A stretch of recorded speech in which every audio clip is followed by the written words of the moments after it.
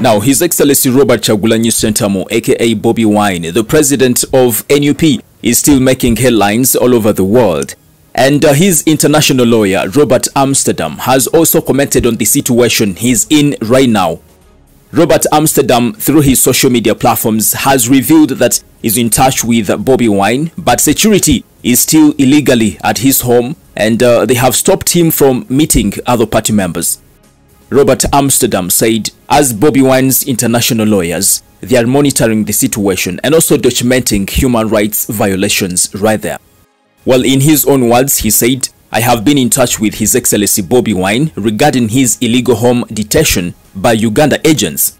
They have unlawfully entered the property, harassed staff, and prevented him from meeting with other party members. We are monitoring the situation and documenting rights violations. Well, there you go. That is Robert Amsterdam, Bobi Wine's international lawyer right there. But the question is, after monitoring the situation and documenting human rights violations right there, then what next? Because I think the public, especially Bobi Wine's supporters, want to hear what next. You realize whenever Bobi Wine is mistreated by government, these people come out with such statements, but they don't tell us what next, and yet that is exactly what we want to hear.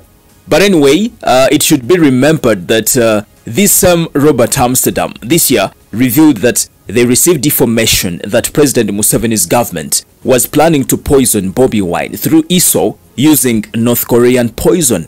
You remember that story? Yes, it was big on different social media platforms. Well, I don't know how it ended, but basically that is it from Robert Amsterdam, Bobi Wine's international lawyer.